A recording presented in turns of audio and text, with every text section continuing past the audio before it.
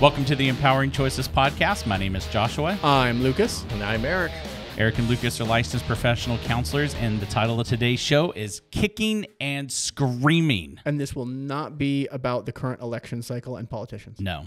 Despite the About children. despite the possible appropriateness of said. True. Yeah. So we were talking about before the podcast that like who does this apply to, right? Yeah. And Erik, you were saying that like this applies to kids, but like do teenagers never do this? Oh, sure they do. They do. Okay, but we also don't want to talk about them? Well, it's not that we don't want to talk about them, but that's going to be an entirely different podcast because you're going to do generally different things. Yeah. So this is More is like kicking and kids. screaming, tantruming behavior in ages up to 7? 7, 8, maybe 9. We're talking about like grade school, early middle grade school. school. Yeah. Yeah. Yeah, I went to a concert on Friday night. My sister works at several schools in the music department. And so we went to a junior high concert, but of course there were families there with younger kids. Mm-hmm. And halfway during the show, this family was trying to leave, and this mom was trying to get the little girl to come with her. And the little girl was probably about 7 or 8. She just lays on her. She gets on the floor, lays on her back. She literally is kicking and There's screaming. There's a reason that phrase and exists. She's going, no. And so I don't know if you're going to tell us this is the thing to do or not. But then the grown mom in her like 30s proceeds to then get on her back and lay next to the her child and goes, I don't want to leave. And then in the gets middle up. of a performance of a crowd. We're both like, Okay, to be fair, this was kind of a weird thing because this was like an outdoor performance. But yes, And that makes it better. yeah, I'm not sure that changes much. But yeah, in the middle of the aisleway, she does that. I mean, and this is why I'm watching it along with probably another 100 people in the area. Right. And then she's like grabs her kid and leaves, and that was her way of dealing with it. So the question is did her intervention of lying on the floor next to her child lying on the ground, did it make any difference as far as you could tell? It didn't appear to. Okay, yeah. She didn't stop laying on the ground. Other than just kicking. everyone watching this grown woman now lay on the ground like a child. So oh man, you know what would have been hilarious to me? Yeah. Is if the people around would have started laying on the ground and kicking and screaming and saying, "I don't want to leave," and then you had 100 people. Yeah. Now the problem is not very respectful to the performers, people that are there. Yeah. You know, and that's a part of it in our culture. Is you have etiquette. You have etiquette I think we've of lost performance. It. Well, we've lost it. It's interesting. I was watching Jeff Dunham, and he had Walter out, and I think they're in Las Vegas. Yeah. And the clip I saw is like Walter just looks out in the crowd and goes, "Where are you going?" And he's like, "What? Is he going to the bathroom? Where are you going? I mean, don't you know there's a performance going on up here?" Holy cow! We'll wait. Wow. Yeah. And so and that is a part of some etiquette. We Now, could have used them at this concert. you could have used him at this concert, but I wish I had a better Walter voice. I'm going to have to work that would on have that. been great. Yeah. I mean, there was even like a kindergartner watching some video of a man singing a Britney Spears song from While like they're the playing. 90s and kept going over and over while there's like an orchestra playing. Right. And I'm just thinking, And you could like, tell that they were watching it because the volume was on. oh yeah. Exactly. And I was just like, Just to be I want to clear. go back there. And See, this is more what I kind of refer to as free range parenting. yes. You're just free on the range to do whatever you want. And, it generally does not work. Now, I understand that type of a technique in your home, and you might do that, and it could have, a response to where the child stopped. But at different ages, it's going to have different impact. Right. But it's still not going to be an appropriate thing to do in a community setting. Right. Something that the woman could have done, which is old school, like Yeah. thousands of years old school, is that you walk up and you understand that your child is being their age, 2, 3, somewhere in there, and you pick the child up. Yes, they will kick and they will scream. They were already. And they were already. They're not going to stop because you picked them up, and you're going to just say, "That's enough. We're going home now. I know you want to stay. We're going," as you're going. Yeah. as you're walking, Yeah. as you're Yep. walking Yep. out. You might even say, sorry guys. And because culture's going to understand they're 2, Right. they're 3. We get it. They're learning as a child Yeah. how to be able, because that's what a tantrum is. A tantrum Right. is a way of trying to get your way. Yeah. You didn't like the answer. And so you tried a behavior to see if you could get your way. Yeah. She wanted to stay for whatever reason. I totally get it. But to then mimic the behavior as an adult, That's really like an intellectual, like Uh-huh. if I break down what the parent was attempting to do, they were attempting to mock the child and have them change their behavior due to the child's embarrassment. The embarrassment. child was already lying on the ground, kicking Yeah. and screaming. You weren't In going to front of everyone. embarrass them into changing. Right. Right. That wasn't going to work. Yeah, and that's why I say, understand like the reasoning, but it's just it's Yeah. not the right tool for the problem. and that's why I say in a more controlled setting, in a limited way, I have seen that the child kind of, but they have usually a little older, like, and they're not getting it, and then they're like kind of giggle because mom or dad is doing something funny, and then it just kind of rolls out of that behavior. That's rare. Yeah. You know. Have you seen the cactus toy that imitates audio that it hears? Oh, yes. I think vaguely. Yeah, so it's this toy that any audio that it hears, it will just like repeat it back.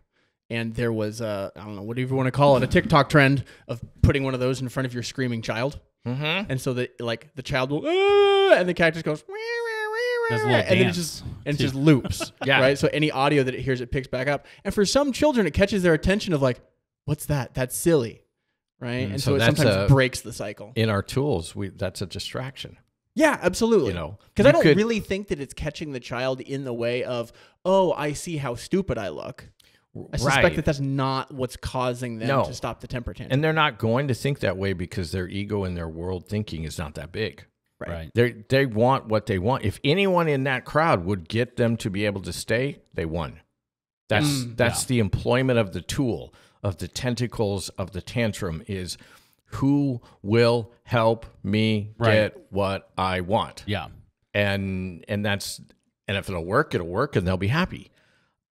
Briefly. I've also seen parents who will try to negotiate with a 2 or 3 year old in a crowded room or in a church or whatever, and spend 5 minutes before they just finally give up. I really, I mean, this may be old school, but you know, the United States used to be like, we don't negotiate with terrorists or whatever. Right. So if he starts doing something tantruming squirrely, 2-year-old. I'm not going. Yep. I'm bigger. I can pick him right up and There you move go. him. And so we're going to be heading out. He may be crying on his way out, but we're going out. We're not going to talk about it. I don't understand where 2. we've gotten to the place where negotiation is somehow a tactic we use with a 2-year-old. Yeah. Now, I totally get it. I was telling you guys earlier that there was a tantrum that was going on. I mean, the kid was like 5 or 6, and the parents are like, we can't make it stop. We can't make it stop. And he's yelling and he's getting louder. And I'm like, I can do it. And they're like, okay. And so I just walked up to the little kid and I said, hey, I give you $10 if you stop. And he looked at me and he goes, really? I'm like, yeah, it's right here. He goes, okay, I'm done. I hand him the $10. And that's probably more the situation, and I'm not remembering the guy's name who did the book on kid neurology. Right. And he talks about don't negotiate with a terrorist. Exactly. But what he's talking about there's 2 different kinds of tantruming. He goes, there's the genuinely emotionally, like completely off the deep end, right, kind of tantruming. And then there's the kid knows what they're doing kind of tantruming. Exactly. And it's that second kind that he's talking about, don't negotiate with a terrorist. And it sounds like the story you just told is that kid kind of knew what he was doing. Oh, he knew totally. If you could stop your behavior at a moment's notice. Correct. You know, that's why, we're going to get into teenagers. I've heard people say, well, teenagers can't control their sex drive. And I'm like, sure they can. If they're making out on the couch and the parents' lights come through the window that they're home, suddenly things stop. Right. And that's a control, And so there's a lot of control that we don't give credit to at a variety of different ages. That was not my child. I kind of wanted the silence. They had put in all the work they could, and I'm like, yeah, I can end this. I'm ending this for me. I'm not ending this for him. You guys can work with him later on.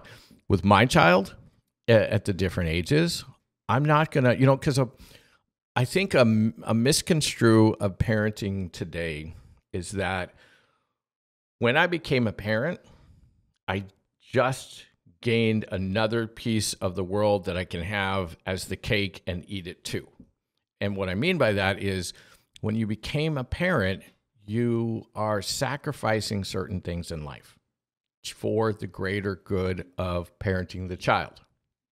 For instance, if I'm going to take my child somewhere, I have to weigh the cost of I may not be there very long.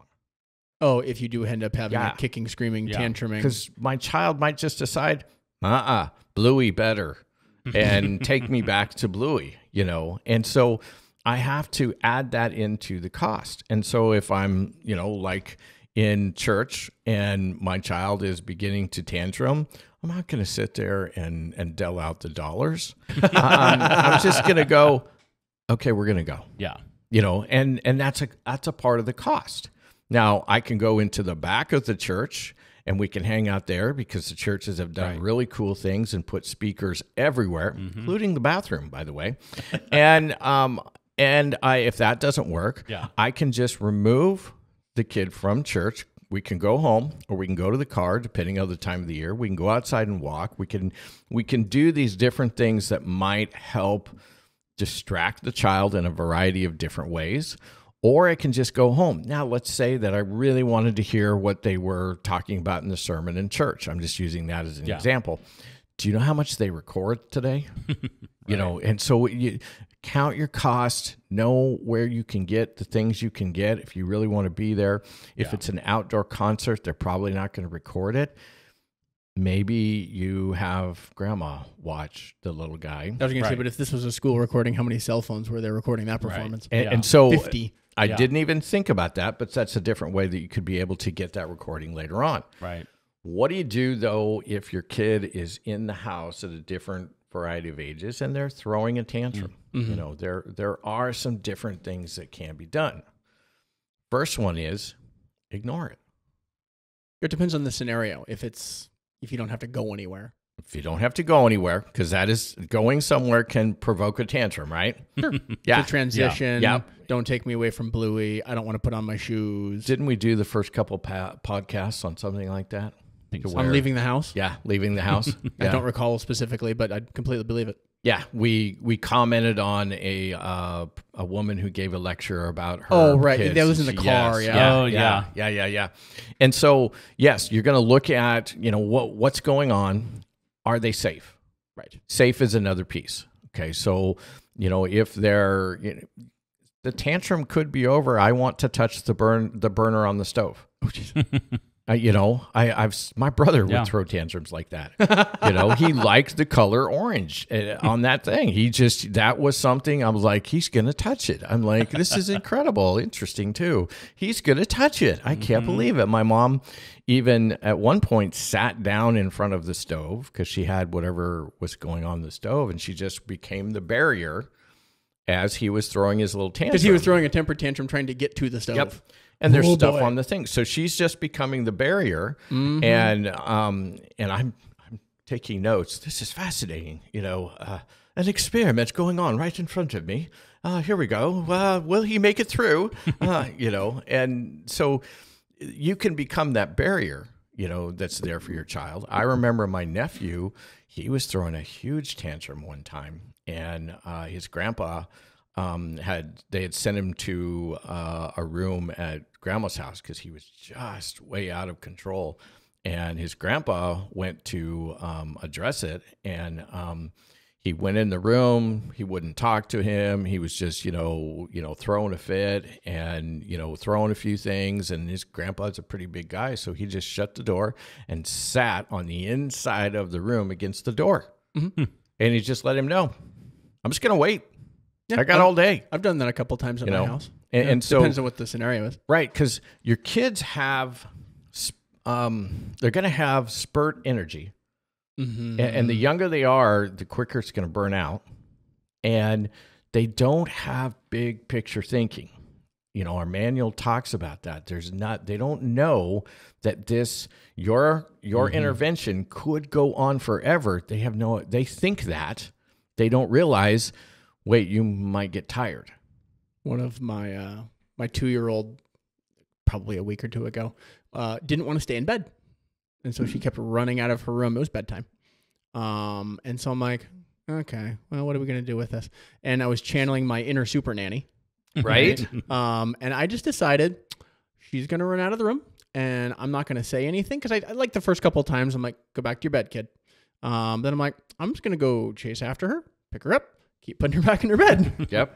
And at some point, she just got so upset with the mere fact that I was doing that. Right. I remember she told my wife later, because I think we ended up trading off or something. Because I was actually calm at the time. Like I've gotten better with that. And I just calmly decided that she was just going to get picked up and put back in bed. And she reports to my wife later, like, I just wanted to leave my room. It's like, well, yeah, that wasn't what that was time for, kiddo. Yeah. And my 2-year-old is getting to the point where she's finally like, when I become stubborn enough, she'll be like, okay, fine. Right. And so you just kind of outlast them. You kind of have to be more stubborn than your kids sometimes. So do you guys know why a grown elephant cannot break the chains at a circus or any other place that might have them? It's not that they can't. It's that they believe they can't. Why do they believe they can't? Well, I mean, obviously, depending on the scenario, if they've lived with them their whole life, they couldn't when they were smaller. Because when they were smaller, they could not break the chain. Excuse me. And they tried and tried and tried. Now, as a full-grown adult, they could snap that chain. Because if the chain never got any bigger. Yeah, because it didn't. The same size chains. But in their mind, the chain is unbreakable. Mm-hmm. And so what you're doing is... And an elephant doesn't do that, raptor thing of keep testing the fences. Exactly. Exactly. Because the raptors in Jurassic Park were like, I don't care. Right. I'm going to try and see if there's a One of these days there will be a weakness. We will find it. Jack Russell Terrier dogs are that way. Right? Yeah. So there are certain animals that are like that. And so what you're trying to do with your child is that you're trying to help them understand, no, when we as parents set the boundaries are there. I understand you don't want them, you don't like them, I don't fault you for that, but you don't have the big picture thinking to understand how good this is for you. You don't have the adult logic as a child. She just wanted to go out of her bedroom. Well, it became, it came literally just like, Daddy is picking me up and I don't like it. Right. I don't even think she knew anymore why she was originally trying to run out of her room. Well, but you wanted her to go to bed? To stay in her bed, yeah. Yeah. And so for whatever good reason you had for that, she doesn't understand it because she doesn't have the logic. And that's okay. I don't fault that. That's on us because we're going to explain that throughout their lives growing up. They'll see it as they get older and older, as they're gaining more reasoning. It'll take more color year after year after year. But the fact that they go, okay, well, you said don't do this, and I've gone down this road, and this chain doesn't break, and okay, I won't do it. You want them to get to that place where they know, no, I have to listen to the authority in my life, because this is not being mean. This is not being us meanie parents.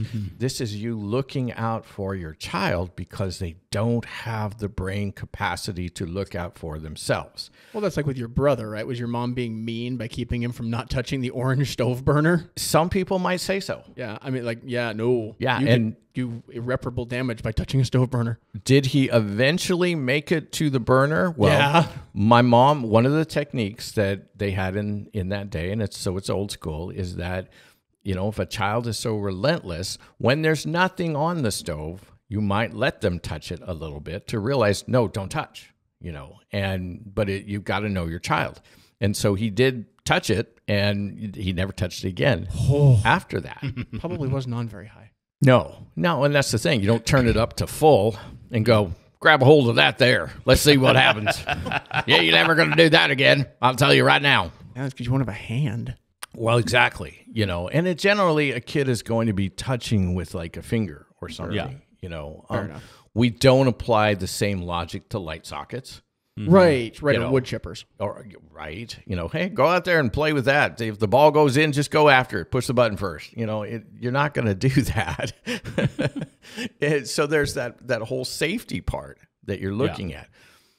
Distractions are another thing. So we'll go back Those to are ignoring. so hard to remember to pull off, to not get hooked into the kid's temper tantrum. That's a great thing right there that you brought up, because yes, you have to work on yourself, and you have to know your own hooks and your own soft spots and the places, because the reason why you have to know yourself better than your child is because your child is going to get to know all your soft spots. And so if you know your soft spots and where they're at and your buttons, and then you can create some defenses that they go to push those buttons and you go, nope, not today. Nope, not going to happen. Nope, you don't get to touch that one. And you can avoid being hooked an awful lot. Ignoring. So just if you don't have a place to go, and if nobody's in danger, you can ignore that tantrum. You might address it every once in a while, depending on how old the child is, and just say, "Are you done yet? You can be done now. Okay, it's time to stop." And just see. Now, if you begin to see that your child is just, maybe the tantrum is out of being tired, when they are less and less flailing, you might just pick them up and go, "Okay, why don't you lay down? Let's go for a nap." And you can transition them to a place, and they may, just fall asleep at that point. But let's say your child's a little older and they're throwing a tantrum, and you know that they like skateboarding, and you just happen to have these are things you might want to set up, because I've done this in treatment centers. I had an entire closet of different things that were for different kids that were just right in there when they were that's the teenage part, though. We'll go there later. And you might just bring out that skateboarding magazine, and they're throwing a tantrum and you're sitting there reading it. But you're more reading it like this, to where you've got the pictures that are going, and you're looking at it, and you're going through. You're not engaging the child. Yeah. You're not going, "Oh, what do you think about this?" Because with a lot of kids, the minute you do that, they're on to you. Yep. Okay. But you may be just engaging it, and they sneak peeks, and they're like, "Oh, wow, that's cool. Oh, wow." And then all of a sudden you might hear, "Can I look at that?" Now you have them in a place where you can say, "Hey, yeah, you could look at this.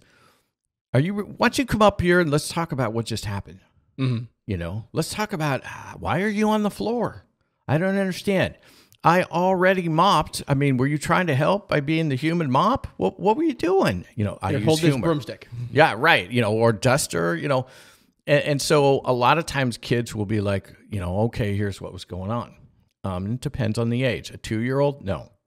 And then if we can, because you mentioned you did Super Nanny, with your daughter.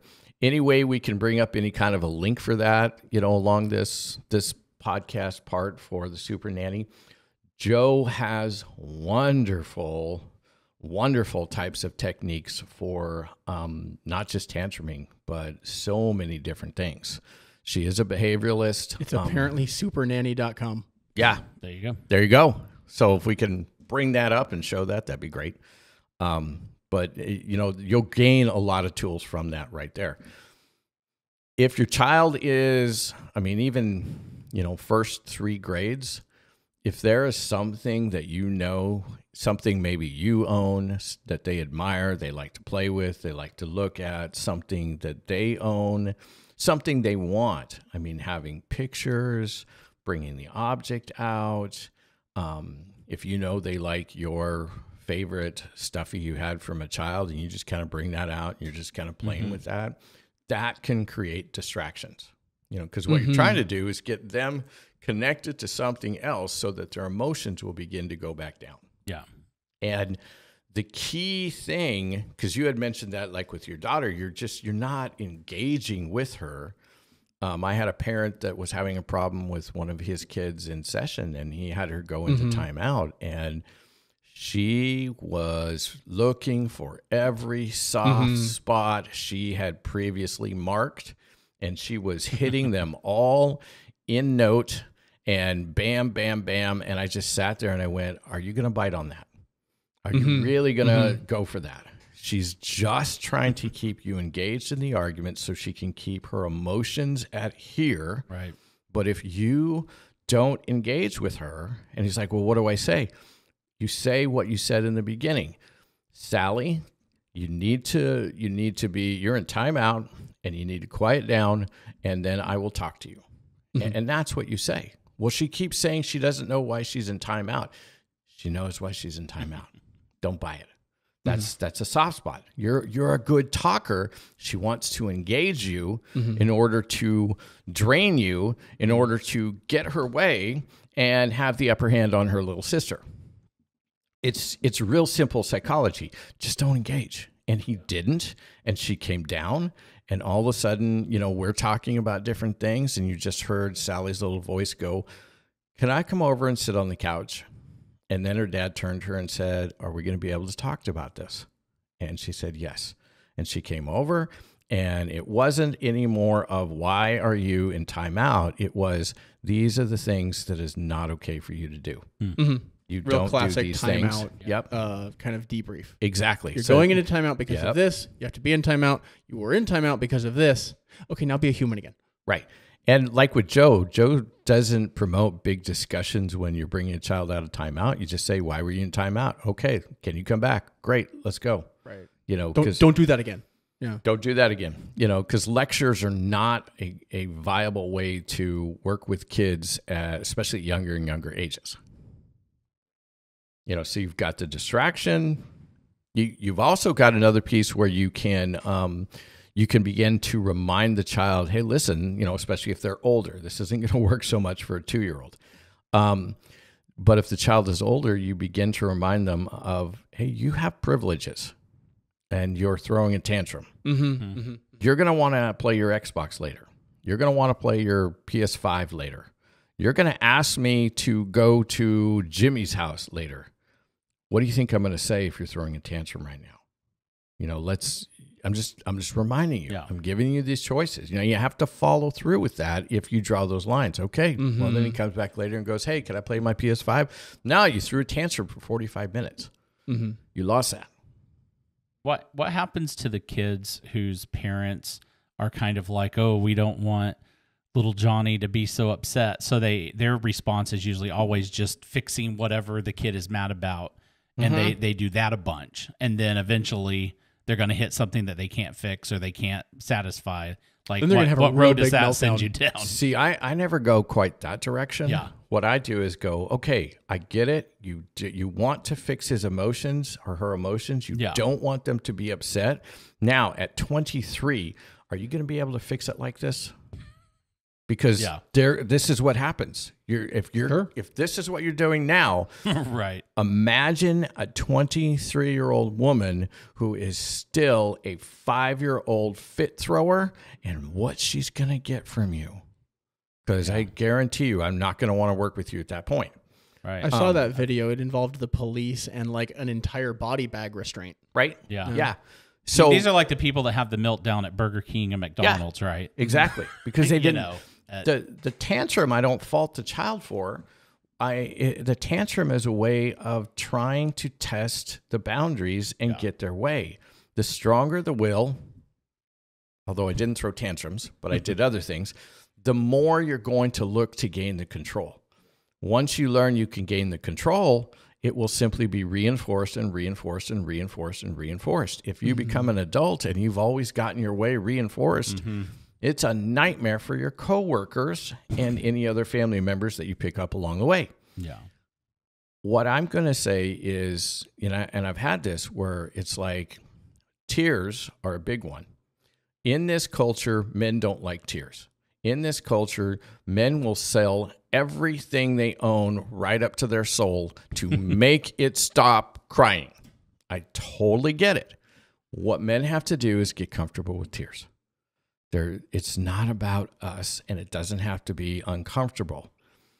Because one of the things I run into is that tears, like I've seen fathers who have sons, and tears in a board game come out when someone makes a good move and the child is about to or now losing. And I'm like, that's fascinating. And I'm like, I'll stop the whole game and go, no. Okay, wait. Listen, I understand you're upset.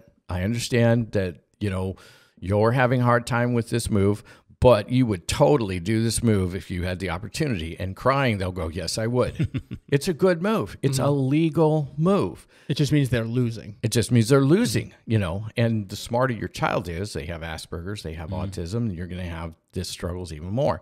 To the dad, I will say, you gotta stop this. Because the dad, once the tears came out, is undoing the move they just made. I'm like, no. You can't do that. You have to get that money back. You have to put your piece where it should go. You have to do that move, because here's the deal. What happens when your child is playing with their peers and someone makes a great move and the dad goes, oh yeah, no, that's not good. And that's the thing, is that you have to picture the big picture for your child. What they're going to do with you, they're going to do with other people. It will make them targets. It will make them ostracized. It will make people not want to, play games with them or have fun with them. They'll be limited. And so, no, you have to work with that situation as you have it, and teach your child, hey, look, that was a great move. Oh, yes, I made it, but that was a great move. Next time you may be able to make it. Yeah. So all of those better options than getting on the floor and mimicking your child at a concert in front of everybody as they watch and wonder what's happening. That's my summary of today. Bring it back full circle, Josh. Yeah, if I could distribute this podcast back at that concert, maybe it would have been a better experience. So perfect. Well, yeah, this was some great stuff. And if you enjoyed this, we'd love to hear what you think down in the comments. So make sure on whatever platform you're listening to give us a review and a like. And then definitely check out our website at empoweringchoices.community, where we have more courses and information just like this. We'll see you on the next show. And if this video gets 5,000 likes, Josh will throw a temper tantrum on the floor. I will. No. No, we need more likes first. Yeah, that's we like can't give it away early. Like. Yeah, I'm at 5, you're at 10, you're at 15. So there you go.